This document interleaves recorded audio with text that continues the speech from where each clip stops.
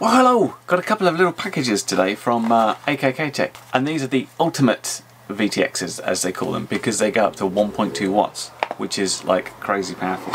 And then we've got the FX2 Ultimate, which is basically built around the 30.5mm stack for a mini quad, and then one called the X2 Ultimate, which is just a regular VTX. You can put it on a quad, you can put it on a plane or whatever. And they've both got the MMCX adapters, which I'm a big fan of. Now I've got to say straight off the bat, there's almost no instances where you'd ever need to use 1200 milliwatts or 1.2 watts of power on 5.8. You can go an awful long way at 25 milliwatts. You can go an awful long way if you up that to 600 milliwatts. Certainly on a quad, probably further away than you can fly back again. However, it's an option and it's there, and it uses smart audio, so you can change it all the way through from 25 right up to 1200, so that's good news. AKK licensed smart audio from TBS now, so there's no worries about you using some illegal clone or something. It's all above board and good. And I'm going to put it on this quad here. This is kind of my experimental quad, which is made up from various bits, and it also happens to have one of the original FX2s, which went up to, I think, either 600 or 800 milliwatts, and makes it really easy for me to swap it out there.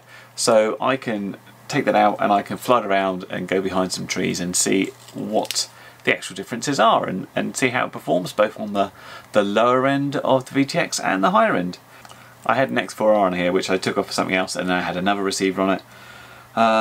And yeah, because this is my little experimental quad, things get swapped around. So yeah, I'll put a receiver on there before I fly, obviously, and let's see how it does. Now, I'm not going to talk in this video about how to wire up smart audio. If you want to check that out, have a look at this one I did on the original X2 VTX. And there's another video as well where I talk about the original FX2 and the flight controller that goes in this one. But I'm going to turn the light down just so you can see the LED, because I wanted to talk about exactly how smart audio works in terms of the spec versus what's on the actual device here. So smart audio spec is written by Team Black Sheep, and it allows for 4 power levels, and these are actually set at 25, 200, 500 and 800 milliwatts. Of course, this doesn't quite fit in with this VTX, which works at 25, 200, 600 and 1200 milliwatts. So when we actually set things to different powers, it will always come up as the OSD as the TBS spec of 25, 200, 500 and 800, but it will actually be set to AKK's spec of its 4 levels. So we're setting here to 500, it's actually setting to 600. And similarly, when we go ahead and set it to 800, it will set it to 1200, and you can see the numbers there, 1, 2, 3, 4 on the VTX, and that is the main thing to take away from this. So what you see on the screen doesn't necessarily match what's there. On this one, there's also Pip Mode available. You can put it into race model instead of free, and that will automatically put you in Pip Mode on the floor, which is like 0.1 milliwatts, and you can see it flash P there. The idea is you can sort of set your power and your channels whilst in Pip Mode and then come out of it later. Hello and welcome to the field, and look at this day. It's staggering. Of course, being English, I'm now going to complain it's too hot and I'm going to burn because my skin burns under a 40-watt light bulb. It kind of reminds me, someone asked if I'd missed the office at all, being sort of doing this all the time, and I was like, no, check that out. Or just on days like this, which are rare, I do kind of miss the air conditioning. Anyway, we're here to check out the AKK Ultimate, the VTX that does up to 1200 milliwatts, on this little quad here. So we're going to start off on 25. We're going to do a bit of flying around to see what we can get, and we can up it to see what happens. What I'm going to be doing is just using a single pagoda antenna on my goggles, so I'm not going to be using the diversity with the patch, just so I can hopefully see how the power of the VTX affects things rather than the actual receiving side, which often has a bigger effect. So let's get this in the air. So here we are on the field, just having a fly, and you can see there in the corner I've got F11. This means I'm on Fat Shark 1 or 5740, 1 being the 25 milliwatt setting. And normally I fly along to the end of the field through the two trees there, but you can see there's a van in the way. I know they're going to be doing some building of new houses here at some point, and I've seen these vans the last few days. I don't know if there's some starting work happening or this just forest stuff, but it's a bit of a worry that my field's going to disappear at some point. But you know, there you go, all the open spaces will be taken away at some point, it will see. Anyway, so I'm on the hunt here for places that are going to find me more static. So another part I always try is to take this little turn around that little post in the ground there and go through this gap, and that gives me a little bit of breakup, and there's a bit more breakup over the tree. So let's concentrate on that tree situation and see if we can really find somewhere bad.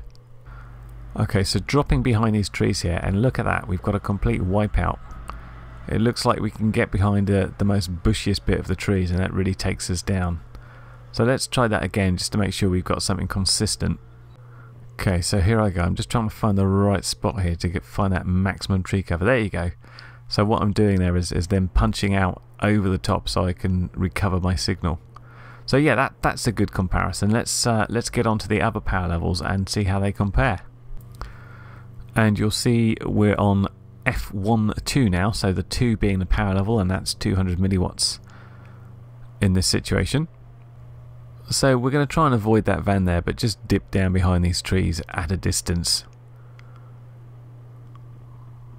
Can't really get much response from that, so let's head over to the other stuff where we had those trees before, see if we can get something. So here we are behind those trees that wiped us out before, just trying to look for that weak bit of signal we can find there, where this sort of more leafy thing is, and we're getting some breakup, but nothing major there. It really has made a difference. You can see we're getting breakup on the screen, and once again, this is not quite how it looks in the goggles. It's more statically in the goggles. It's kind of like the DVR loses sync, and it's sort of a lot more rolling, which doesn't happen. But you can see there we were getting some breakup, but we had a decent flyable signal. So let's move on to the next power setting now and do that again.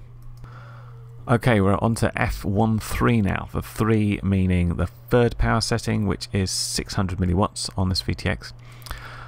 One thing I was liking about this is often as I whack power up on these sort of VTXs, you see an increased amount of noise lines on the screen. I'm not seeing any of that, so this is essentially looking the same on 600 milliwatts as it did on 25 milliwatts, which is good. Once again, there's barely a flicker here. There's not much difference there between this and 25 milliwatts. So let's get behind those trees and get to the good stuff. So here we are behind these trees again, just trying to line up to get the worst possible signal, which seems to be somewhere behind here, and quite a reasonable amount of breakup. Not quite as much as before, but not quite as much of a difference. And once again, in the goggles, it shows up more as sort of snowy static, and in the DVR recording, it looks like more of a full screen breakup, which I think is like a syncing problem with the video, which just doesn't happen in reality. But you get the impression of what happens. A slightly more flyable signal, but not this massive upgrade from the 200 milliwatts. So let's move on to the last big power. Okay, F14 with the 4 meaning 1200 milliwatts, 1.2 watts of 5.8 power. Fortunately, there's no one else around me to fly, so nobody's signal to jump all over. And just going down the end once again, and I'm not expecting to see much difference here because there wasn't really much difference between 25 milliwatts and anything else, and there's really not much there, is there? So let's get behind those trees and see what happens. Okay, so here we are behind those trees, just going along to get a reasonable distance before turning around and starting to come back again. Trying to line up behind those thick bushes, and you can see there's plenty of breakup on the screen. Once again, it's a slightly cleaner signal, but there's not that much in it because of course the power between 600 and 1200 is really just a little bit more. But you know, it was fairly good. It was definitely flyable and definitely a big difference from 25 milliwatts. And again, this isn't a scientific test. This is just me flying around and giving you my sort of anecdotal point of view. results may vary depending on your circumstances and how you fly. So those are the AKK Ultimate VTXs. Now I have to say I wasn't expecting huge leaps and bounds on what we were getting there, because as I mentioned before, the amount of power you have to increase the VTX by is like, I think they call it logarithmic in terms of it goes upwards. Basically you have to multiply something by 4 to get twice the power. So 100 is twice 25, 400 is twice 100, and 1.2 is twice 400. So we're dealing with a situation at 25 milliwatts and 1.2 milliwatts. There's only like a 4 times difference. That said, you could see when we were behind the trees on 25 milliwatts, we were able to wipe ourselves out completely, which we weren't able to do on the higher powers. So if you've got something where you're in a tricky situation, you're not necessarily far away, but you're close in and there's a lot of dense cover, then this is something that might help you, and especially help you more if you match up with some diversity receivers where you've got a gain antenna and a regular omni. That will do you well of good. Of course, two things to say about flying at higher power. Firstly, it's not very sociable. If you've got any friends flying around you, don't put this up to 1200 milliwatts, because it will wipe their signal out. It doesn't matter what channel they're going to be on. When something is shouting quite that loudly, they're going to get ghosting over if they come anywhere near you. So just when you're out with friends flying, knock it down to a reasonable rate, or match what they've got. The other thing, of course, is the higher powers on these ones will generate a lot of heat, so make sure they get decent airflow. I was a little bit worried on this quad because it's the frame's quite actually enclosed there. Was it going to be getting enough airflow over? And that was one of the hottest days of the year. It's like 30 degrees out there. So one thing I was impressed with, as I went through the power range, the amount of noise I had coming back to me through my goggles was the same all the way through. So 25 milliwatts up to 1.2 watts, all at the same. So that's pretty good, I thought. Often you get the situation where as you whack the power up, there's sort of more electrical noise coming through, and the pitch is just not as good. But this was really nice. As I said, they've got the stack version. This is the old one. This is just the FX2, but it looks essentially the same as the FX2 Ultimate. And this is the X2. So if you've run out of stack space, if you've got a really compact frame, then this sort of thing is the way to go. Same connector. I could plug them in. I could work them through smart audio, all the same way.